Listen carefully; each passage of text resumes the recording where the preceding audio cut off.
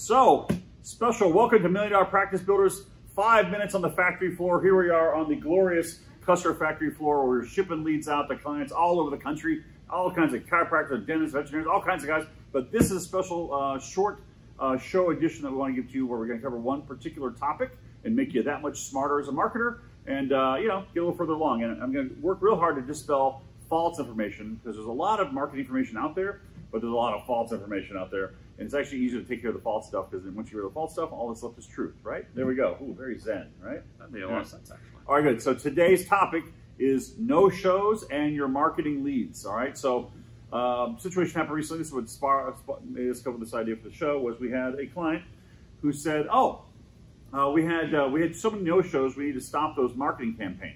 We had to stop the marketing campaign. So what he was saying is that the person asked for an appointment at his office. His office contacted that person and had them scheduled, right? Mm-hmm. The person scheduled and then didn't show.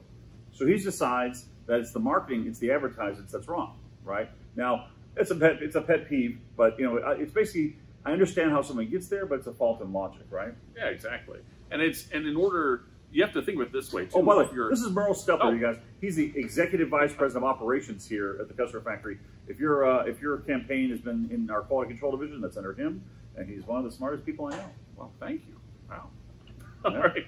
Well, anyway, what I was saying is I mean, this is not just for no-shows, but this is with anything in life, really. If you want to fix something, you have to have the right why for what went wrong. Like, what is the thing that actually went wrong? So if you look at, like John said, if you look at the chain of what happened when we're actually leading up to a no-show, you had a marketing campaign went out, somebody saw it, it appealed to them, and they raised their hand and said, yes, I'm interested. Your office actually talked to that person, got them scheduled, they went through whatever confirming and reconfirming process you have, and then the day of the appointment, they did not arrive. And taking that and saying, okay, good, something must be wrong with the marketing, just doesn't make sense. Well, it's the other thing, if you fix the wrong problem, you don't fix the actual real problem. Yeah, right? exactly. If you get the wrong cause. It's kind of like, you imagine if a doctor submitted his paperwork to an insurance company and the insurance claim got denied, you should go, well, doctor, I guess your service was no good because the insurance claim got denied. You're like, no, the service was good. The insurance claim is something different, right? It was another mistake, somewhere else billing, coding somehow, right? So it's one of those kind of disconnects. It's easy to see. It looks like it matches, but it doesn't, right? Exactly. So when it comes to no-shows, how do you actually fix no-shows? Well, you have to look at where did it actually fall down? And the easiest, and I'll tell you this, when John talks about pet peeves, one of the first things I ask, actually not even one of the first thing I always ask a client, if they say, hey, we had no-shows, my first question always is, okay, well, what did the person say when you call them to find out why they didn't show up? And 95% of the time, the answer I get back is, well, we didn't actually call them. So the answer, the real answer to your question might be lying right there. If you just call the person and follow and tenaciously, like, go after that person and actually get them, you will find out one of two things. Either A, there actually was some legitimate thing that happened, which something could have happened, or two, the person may not have been really close in the first place.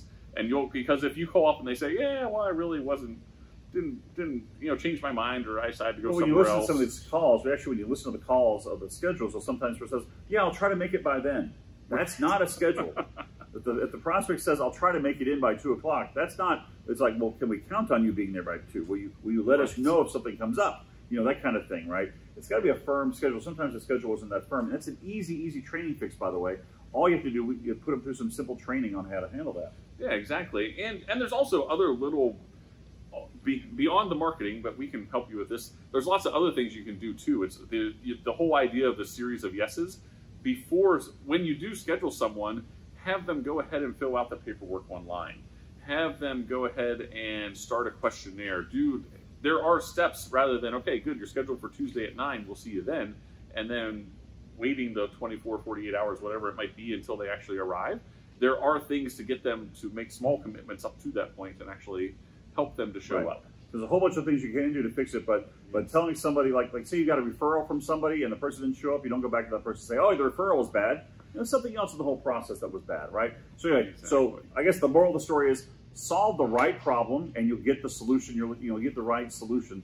Solve the wrong problem and it'll continue to persist. So if you were to change your marketing but never really fix why the no-shows were happening, then next time you have a great marketing program, it'll be blunted because it won't work because of the same old problem that's still sitting there festering. Okay? Exactly. All right, good. Well, that's all we have today for this quick little bite of knowledge. I hope you got something out of this, and we'll see you in the next video.